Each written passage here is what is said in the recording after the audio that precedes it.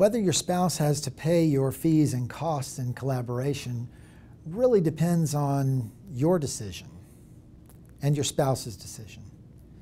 In Florida, there's a time-honored tradition of fairness that requires that both spouses have equal access to family finances for their divorce. In a collaborative case, this means that both parties can expect to use the family's resources to pay their attorneys.